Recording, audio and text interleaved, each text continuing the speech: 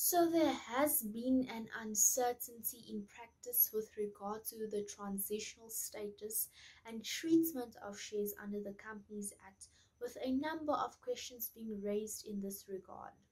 To issue any shares, a company must first ensure that its memorandum of incorporation sets out the classes of shares and the number of shares each class that a company is authorized to issue. In addition, in respect of each class of shares, the MOI of a company must set out the preferences, rights, limitations, and other terms associated with a class of shares.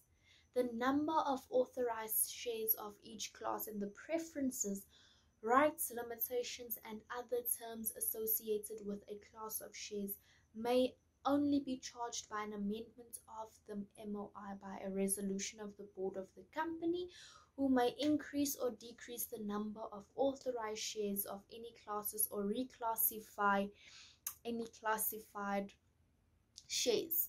That is, amend the terms attached to such shares that have been authorized but not issued, unless the memorandum provides for a different approval process, and may only be changed by a special resolution if any of the shares in a specific class have already been issued.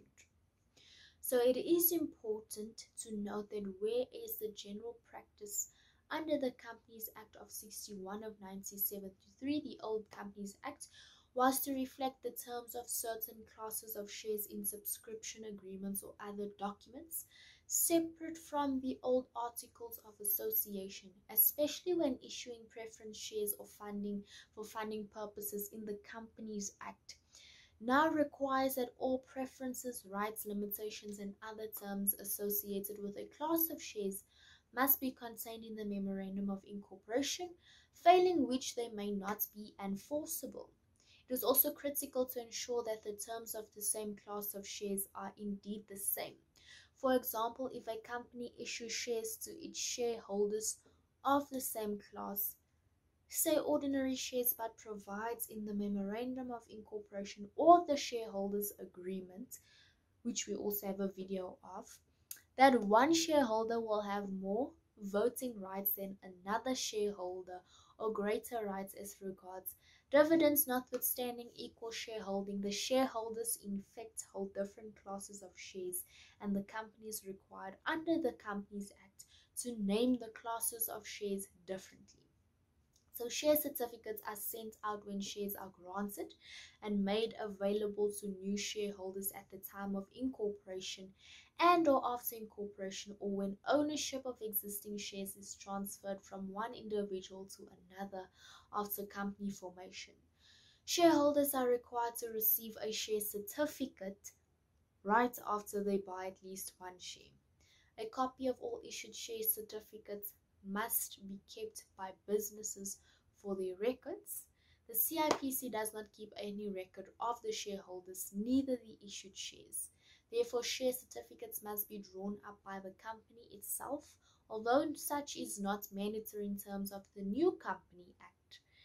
So a share certificate validates that on a specific date a person is the certified share owner in a company. With regards to the old Companies Act, it is deemed prima facie evidence. Prima facie means that it is enough evidence, except the contrary is publicized in Scotland, of the member share ownership in the company. On the other hand, whilst a share certificate may be given by a company, it is a pass in the members' register that offers legal confirmation of share rights in the company whenever trading with share certificates. Thus, it is essential to also refer to the members' register to ensure the two are reliable. What are the information details that are shown on a share certificate? So the information that ought to be added as part of a share certificate template includes the name and registered number of the company, a distinct share certificate number, and listed office address of the company, the shareholder's name, the share class or type, and the shareholder's address. Also, the quantity of shares the share certificate covers. the degree to which the shares are paid up. Normally, shares are paid up fully. The ideal share certificate template should provide the following. A share certificate needs to be signed by 2 company directors, a director and the company's secretary. In the event that the company has no company secretary but single director, then the company director, in the presence of an eyewitness who confirms their signature. Every share certificate must be dated on issuing of the share. When should a share certificate be issued? Subject to any condition. Subject to any condition. To the contrary, in the company's articles of association, there exists a legal time limit for allotting a share certificate. After your primary enlistment, company share certificates should be issued to subscribers within 2 months. Generally, this is carried out as part of the first board meeting. Thereafter, a company have to, within 2 months of share issuance, allot the share certificate that represents those shares. In the same 2-month time limit applies subsequent to any share transfer. Even though share certificates need to be issued to the enlisted holder, you are not under any condition to forward a copy of the share certificate to the CIPC.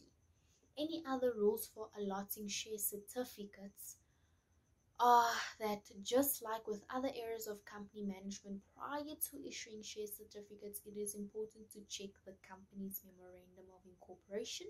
The benchmark practice is for any business to allot a single share certificate in respect of all shares allotted at a specific time, even though a shareholder can ask for the split share certificate. The major case where above one share certificate will be necessary is when certificates represent holdings in more than one share class. Even though they are owned by the same shareholder, you will have to issue a different share certificate for the shares in every class. For a mutual shareholding, whilst it is good to add the name of every individual holder of the certificate, only one address of the initial named holder must be shown.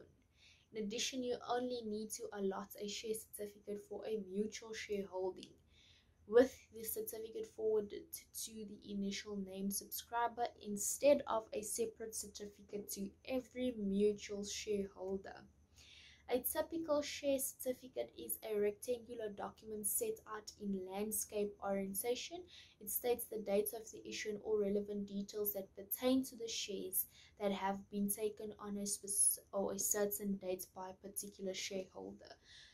Share certificates can be issued in an electronic format as a PDF file. However, several individuals prefer to receive traditional printed certificates. Both formats can be requested upon company formation. If a shareholder loses their share certificate or it is significantly damaged, the company can grant another. Damaged certificates must be returned to the company to be destroyed. In large companies, the shareholder may be required to prove his or her identity before receiving a replacement certificate. Except to the extent that a company's memorandum of incorporation provides otherwise, directors are authorized to issue the shares of a company provided that the shares issued have been authorized by or in terms of a company's memorandum of incorporation, and such shares are within the classes authorized and adequate consideration is received by the company for such shares. Generally speaking, issuing shares in a company is a simple process that all that is required is for the directors to pass a resolution authorizing the company to issue the shares to a particular individual or juristic person, subject, of course, to specific requirements in the memorandum of incorporation or shareholders agreement. This is different from the old Companies Act, as the old Act always required a shareholders' resolution for the issue of additional shares to protect shareholders against dilution. The Companies Act now only requires the approval of shareholders by special resolution in exceptional circumstances, namely where a company intends on issuing shares to a director or prescribed officer of that company or a person related or interrelated to that company or director or prescribed officer, or if the shares to be issued will constitute 30% or more of the voting rights in that specific class, a special resolution will also be required. Minority shareholders may therefore wish to negotiate better protection with regards to the issue of shares in the memorandum of incorporation to prevent the board from diluting the minority without having to seek the minority's approval. And that's it for the certificate of shares or ordinary shares. If you guys found this video interesting, please like and subscribe to our YouTube channel. Also click on the bell button for post notifications